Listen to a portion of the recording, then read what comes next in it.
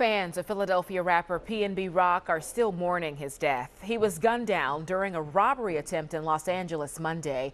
Today, Philadelphia City Councilmember Kenyatta Johnson introduced a resolution to honor his life and legacy. He could have just said, you know what, I'm just going to focus on making money.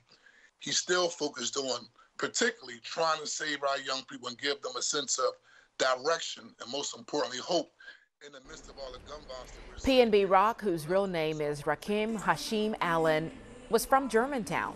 Councilmember Johnson said that he should be recognized for using his platform to inspire young people who are traumatized by gun violence. Now, if the resolution is approved next week, it will be presented to the entertainer's family.